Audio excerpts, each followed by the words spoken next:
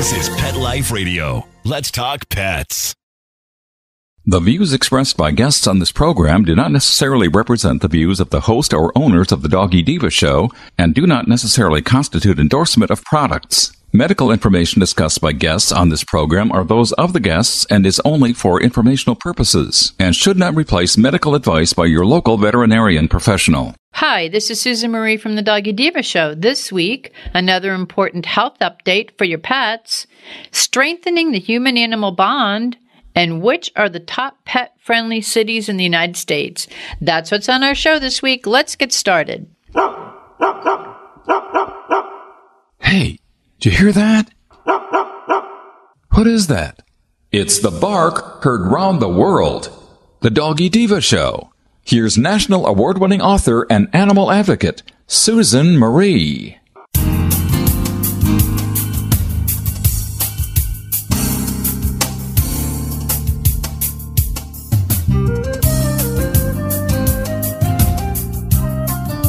Hi, welcome to the Doggy Diva Show, the show for animal lovers. I'm your host, Susan Marie, and as always, I'm joined by my canine co-hosts, the Doggy Divas themselves, Francesca, Coco, and our newest little diva, Miss Olive. Miss Olive is the cute little Italian Greyhound rescue in the picture with the microphone. Thank you for joining us today as we bring the experts in the pet and animal world right to you. Email us at doggydivashow@aol.com. That's DOGGYDIVA show@aol.com. We love hearing from you. So go grab a cup of coffee and your pet's favorite treat, and we'll be back in just a moment.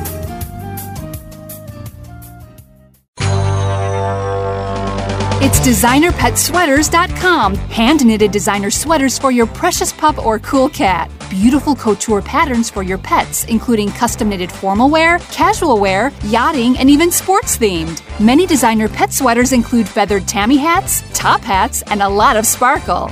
Each sweater includes leg loops, front paw sleeves, and leash opening. Visit designerpetsweaters.com to order your four-legged fashions today. Large or small, we fit them all. designerpetsweaters.com.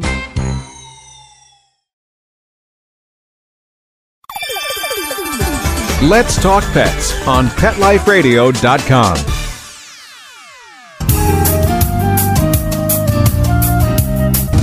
Welcome back, everyone, to the Doggy Diva Show. I'm here with Monica Leighton, president of Professional Pet Sitting, and here with our pet tip of the week. And we're entering into a very important week, which is the ASPCA Prevention to Cruelty to Animals. So, Monica, can you tell us a little bit about that? Yes, April is actually Prevention of Cruelty to Animals Month. So throughout the whole month, they're doing lots of things to bring awareness to animal cruelty. Some things that you can do at home. They have some petitions on their website, which is www.aspca.org. And they're looking for your help to get their voices heard and get bills passed to help with animal safety. They have one that they earmarked actually as April 8th is their annual National Dogfighting Awareness Day. And they've got some bills out there that they're looking to get people's pledges and signatures online for dogfighting awareness. There's also some on there for horses. They've been having, some issues with, horse cruelty. And then also, other campaigns that they have throughout the year. So that's one way that you can absolutely help ASPCA, fulfill their mission and really getting laws changed to where pets can be safe and be covered. And, when bad things happen to pets, without these bills, there's no way to, truly get the justice that, these pets deserve. So having these laws in place against animal cruelty and different things really makes the punishment harsher and, makes people think, before they tend to, do something that would hurt an animal. Another thing is if you suspect animal cruelty, if you see something, definitely say something, but say it in the correct way to where, it's not a danger to you, not a danger to the pet or anybody else. So tips on how to report cruelty. A written, statement is always wonderful. It helps law enforcement when everything, is written out for them. If there's any photographs, that is extremely helpful to them as well. But do not put yourself in danger to get them. They say you should never go on anybody's property without their permission. But if you're able to take photos from a vehicle or from the road safely, then that is always helpful. If you can provide law enforcement with any names or contact information or any, firsthand information that you may have about any kind of abusive situation, that's helpful to them. It is always possible to file a anonymous report. So definitely please consider, if you do not want to give your information, you do not have to. You can always file anonymously. Just make sure that somebody, does know what's going on. And if you have an instance that's going on, record when you report things. So if you've had a call multiple times and you start saving that information, that's very helpful to them to know, we've called about this issue on these dates. I talked to these people. Then they can see it's an ongoing problem and it's not something that, just occurred and, obviously is not going away. Physical signs for an animal for cruelty, having a tight collar that's caused neck wounds, things like that, being embedded in the pet's neck, any open wounds, any signs of healing wounds or injury, untreated skin conditions to where they have, hair loss, scaly skins, bumps and rashes, extreme thinness or emaciation, fur infested with fleas, ticks, or parasites, patches of bumpy, scaly rashes, signs of inadequate grooming, signs that the pet isn't being cared for, any kind of weakness, limping, inability to stand, heavy discharges from the pet's eyes or nose. If you see an owner striking a pet or abusing a pet, or also confusion or extreme drowsiness in pets are all signs of cruelty. So if you see anything of that nature and you are alarmed, then remember you can report anonymously. And if you do feel comfortable giving your information, that's great too. But please make sure, see something, say something, do the best you can to get them the information they need so they can help the animal. Though this is the month that is for preventing animal cruelty, every day should really be about it. I'm glad that they have this so that it brings so much attention to it. But it's true, Monica, if you see something, say something. That's how Olive is with me right now because that's what someone did. So thank you very much. This is really important. Thank you. Have a great week. Hello, everyone. Miss Olive and Sophia the Doggy Diva want to thank you for your amazing response to their special book, Miss Olive Finds Her Forever Home. And they want to let you know that Miss Olive Finds Her Forever Home is now available in both hardcover and softcover. And that's at Amazon.com. As Miss Olive says, woohoo, yippee! Thank you, everyone. Coming up, strengthening the human-animal bond in times of need. Stay tuned. My dog, Mojo, was half beagle and half coonhound. He ate everything in sight. He would swallow things whole, including a chicken carcass, a bird nest with a bird in it, and assorted stones and sticks. We had to take him to the veterinary emergency room. After surgery, Mojo had skin issues. He was constantly itching and scratching, chewing on his feet, and chewing the hair right off of his legs, being irritated, lethargic, and just not the same dog. DINOVITE.com. When we put him on the Dinovite, he took right to it. All of these symptoms disappeared. Dinovite is nutrition. If you want the dog to be healthy, you got to feed it something healthy. Something that he actually likes to eat. You need to put him on Dinovite. Dinovite for life. If you love your dog, you don't just want him healthy, you want him to be happy. You won't believe how happy your dog will be. DINOVITE.com. Let's talk pets. Let's talk pets On Pet Life Radio. Pet Life Radio. PetLifeRadio.com.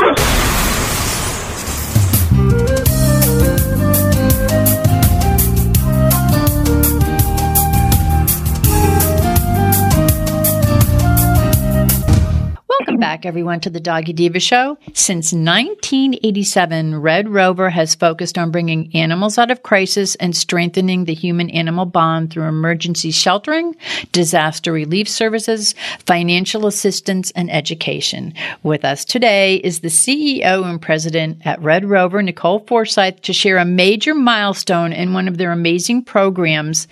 Welcome back, Nicole. We're so happy to have you on.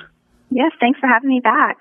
And we're very excited to be hearing about the safe housing program, too. This is very, very big. So for those listeners who may not know, and we love having Nicole on because they do such great things at Red Rover. But for those listeners that may not be familiar, can you tell them about Red Rover? Yeah, so we like to describe Red Rover as like the American Red Cross for animals. It's kind of our fast way of saying it. We are really there to help when animals and people are in crisis together.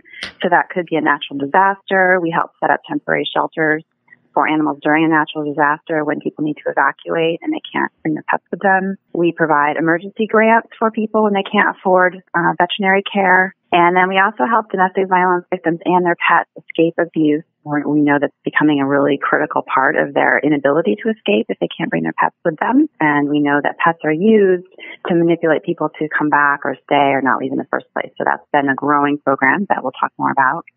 And then we also try to prevent crises and neglect from happening in the first place by really targeting children at a certain age to help them develop skills they need for empathy and to understand animals better so that some of this neglect and cruelty and abuse doesn't happen in the first place. That's so important. And you mentioned earlier how Red Rover Relief helps domestic violence survivors escape those dangerous situations with their pets, which is so important, which is why some of them stay. You just expanded your safe housing program and are now including animal shelters as safe havens. Can you tell us a little bit about that? Sure. Yes, we're really excited. We've been learning so much about this space, the more that we are in it. And some shelters, some domestic violence shelters just can't have pets on site for various reasons, whether space restrictions or, their board of directors is just not on board with that change, or, they've got community, zoning restrictions. All sorts of reasons could prevent that. So we just know they need multiple programs. Sometimes even if they can house pets on site in a limited capacity too, they just aren't prepared for every situation. So they may have a behaviorally challenged animal that really needs to go someplace else. At least at some point in their journey. So we have expanded the safe housing program so that now animal shelters can build dedicated space for domestic violence pets, the pets of domestic violence survivors. And we have now $100,000 dedicated to this expansion. So we're really, really excited to see how this helps increase the capacity for our community to take care of animal victims of domestic abuse. That's so awesome. And you just touched on it. You hit a major milestone with the Safe Housing Grants Program. Can you just tell us a little more about that? Yes. So we have given out $1 million total in safe housing grants. That's amazing. And and those are grants for domestic violence shelters to specifically become pet friendly and build on site, as well as develop other kinds of programs that might help, like foster programs or developing some kind of program for dedicated sheltering space. And one of your goals with the Purple Leash Project is to ensure that every state has a domestic violence shelter that can accept pets. How close are you to getting to that goal? We are very close. We have a few states left: Hawaii, Mississippi, New Hampshire, Rhode Island, and West Virginia. Wow. And we're pretty confident that we'll be knocking at least 3 more of those off the list this year. And we're working hard on Hawaii and Rhode Island. That's so amazing. What can we expect from the Purple Leash Project this year? We have been working with Purina, which has been extraordinary for us because they're really bringing a lot more awareness to this as an issue. They are also providing funding for some of these domestic violence shelters to become pet friendly. So we we're working with them to make sure some of the domestic violence shelters can apply for these Purple Leash Project grants. And then sometimes what we do as well is we'll actually not just give them the money to help the building, but we will actually have our volunteers, our Red Rover Responders volunteers, which normally help with the animal sheltering operations for natural disasters or criminal cruelty cases. We're also sending volunteers to help build the actual pet facilities for the domestic violence shelters. So it's a really great way that our 2 programs have kind of joined up together And we do that with GreaterGood.org's Rescue Rebuild program, where they have the experts in construction and contractors who can help guide our volunteers as to, how you pour concrete and, all these different skills that, of course, they don't normally have to do, but are learning on the spot. So that's been a really exciting way our two programs work together, and we'll be doing more of those builds this year, as well as give out more of the Purple Leash Project grant. And then in addition, Purina's really helping us increase awareness of this issue. So some of their products, beginning in May, will have the Purple Leash Project information on them. So that is huge for us, because now every time someone goes to a store like a Target or Dollar Tree or ShopRite, they will see these treat bags and other products that will have information to just increase awareness about how pets are used in domestic violence abuse. And then in October, which is Domestic Violence Awareness Month, we'll be doing even more. So if people kind of want to find out what we did last year, it's a good indication of, what we're going to do similar things this year. And if you go to purpleleashproject.com, that's Purina's website that has all the information about what we did last year, and then also how to get involved and how to donate. And now, can you tell us a little bit about the Red Rover Responders Program, and how could we become Red Rover Responders volunteers? Sure. If you go to redrover.org and go to the workshops and events section of the website, it lists the volunteer workshops that are coming up. And currently, we are looking at doing them online in the future, but that's a little ways away. And of course, it's just always nice to do them in person if you have the chance, because you really get to meet other people and, meet some of our staff that get involved in the deployments. And it's just it makes people feel a lot really confident before they go on one of these. So that's a great way to get involved, great way to volunteer. People who have been volunteering for Red Rover responders just say it's one of the most meaningful things they've ever done in their life. So it's pretty impactful volunteer opportunity. Because we're a national organization, but we're relatively small, we depend heavily on our over 4,000 volunteers in the U.S. and Canada who help us do these deployments. So I think knowing that when someone does become a volunteer, they really know that our program is dependent on them, which I think is, makes them feel very, very needed. It is, and it's such an amazing program. We're heard nationwide, actually we're heard worldwide, but I am in Florida, and I know, didn't you recently deployed down here, correct? Yes, we did. We were in Dixon County, Florida, and it was 145 dogs. We worked with the Humane Society of the United States to help care for the dogs rescued from this alleged severe neglect case. And, the officials there were saying it's one of the worst they've ever seen. The dogs were living in hutches. They were really, their skin conditions were horrible, patchy, missing fur, itchy skin.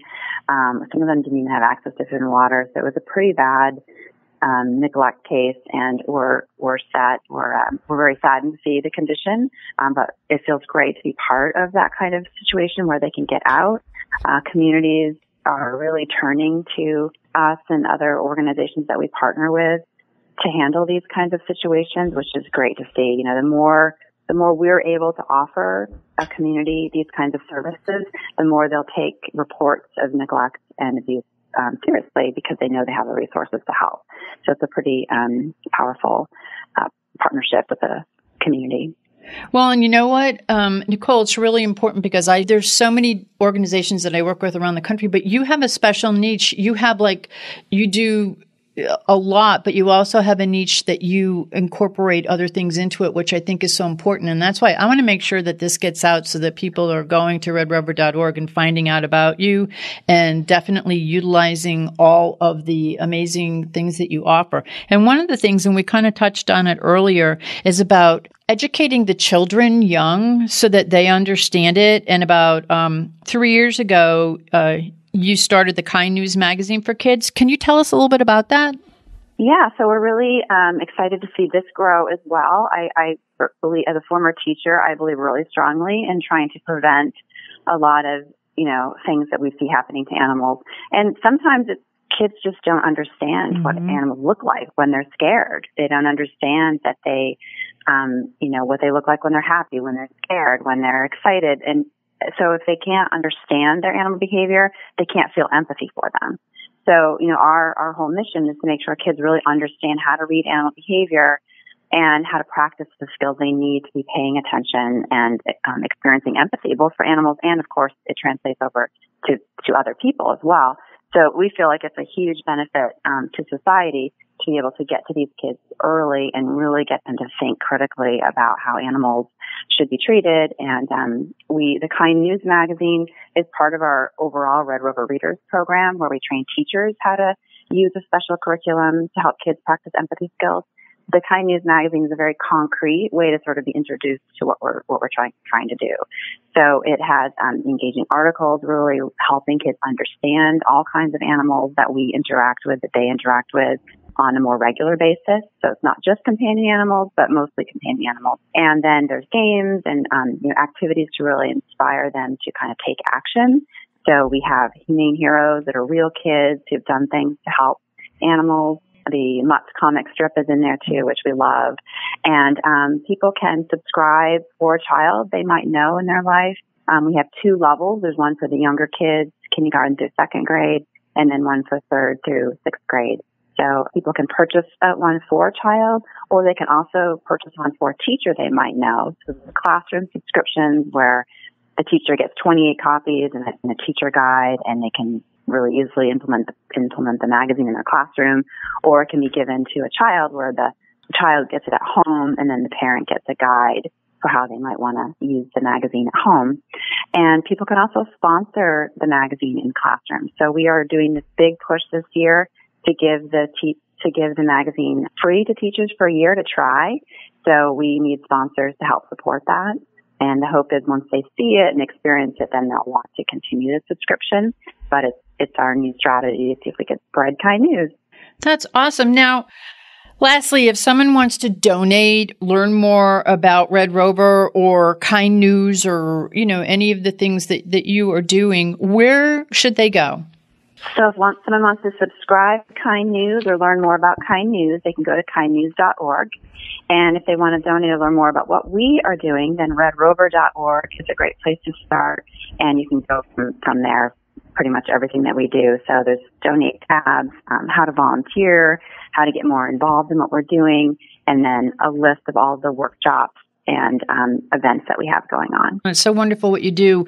And Nicole, I want to thank you again for being our guest today and for all of the valuable and profound work that you are doing at Red Rover for animals in a crisis and also for domestic violence and for children. It's really great what you're doing, and I applaud you, and I hope that everybody goes to redrover.org to learn more about all of these great programs that you're doing. Thank you so much. Thank you. We'll be back in just a moment. Coming up, where does your city rank among the best pet places in the United States? Stay tuned. Hey everyone, Michelle Fern here. You know how they say you are what you eat? Well, guess what? Same is true for your fur babe. I have a grandpa dog, as I call him. Mr. Z is now 14. And over the years, he's had his issues, but lately he's had a lot of allergies. And I've recently put him on a solid gold diet, and I have noticed a major difference. And right now, Solid Gold is offering an amazing offer to all of our listeners. Yep, by visiting solidgoldpet.com/petlife for 30% off your first order. Go ahead and take advantage of this great offer. Let's Talk Pets on PetLifeRadio.com.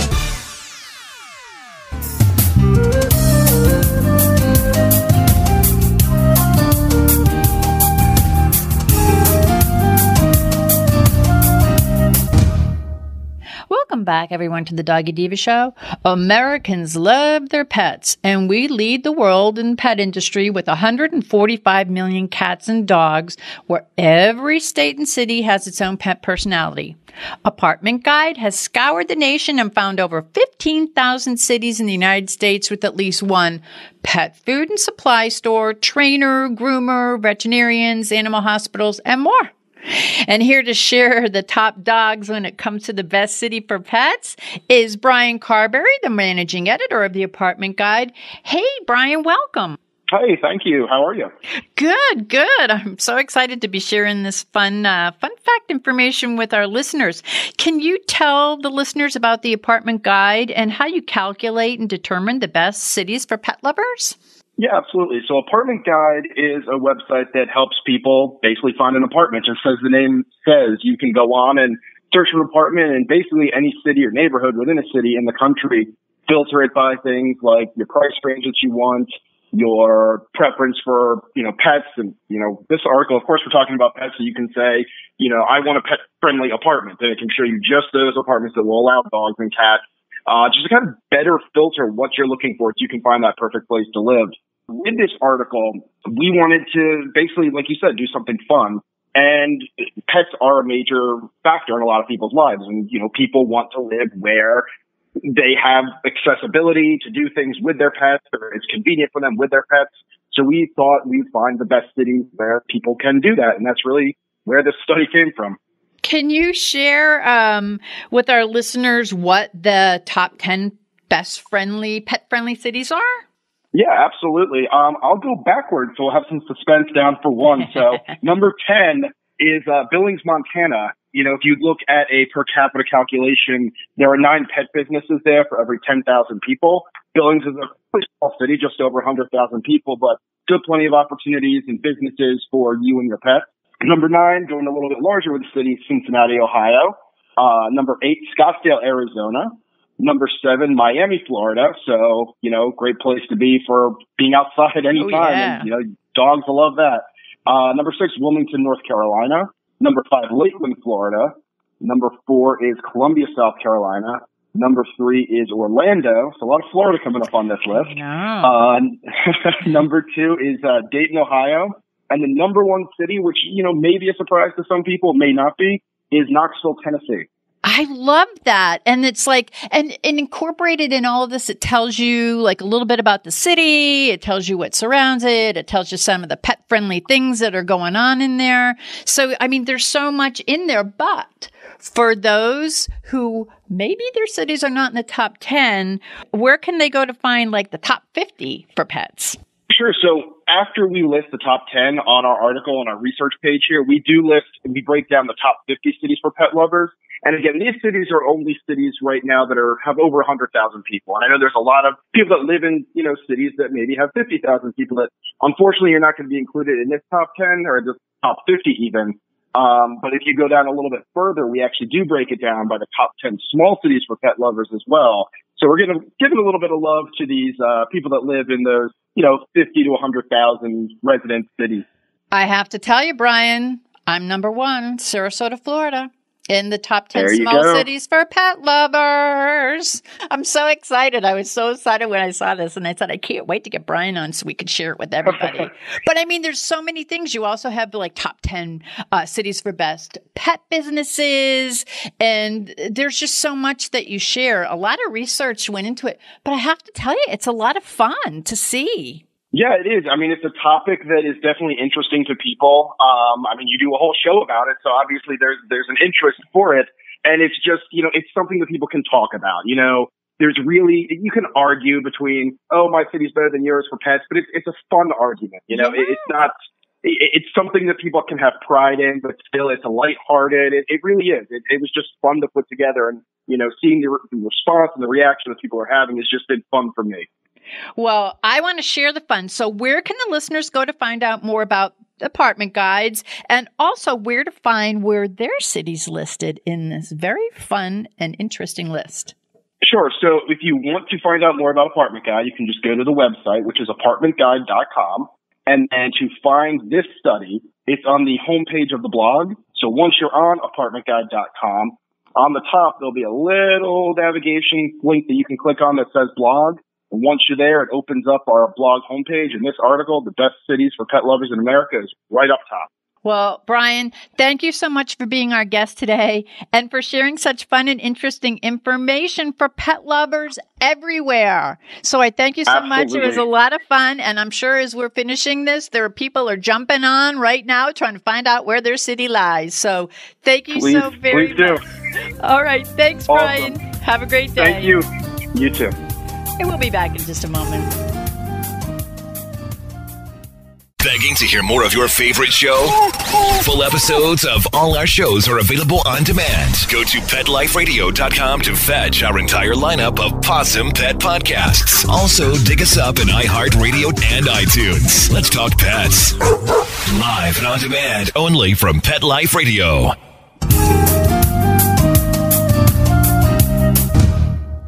We would like to thank our guests this week. And also, as our Doggy Divas always say, please love your pets because they love you unconditionally. And please remember to adopt, foster, spay, neuter, and microchip. And as always, please have a great Diva week, everyone. That's all for this episode of the Doggy Diva Show. To find out more, go to our website, thedoggydiva.com. Also, find us on our Facebook page, The Doggy Diva Show, and tell your fellow dog lovers about it. Don't miss Susan Marie, Miss Olive, and the Doggy Divas right here for the next episode. See you again soon.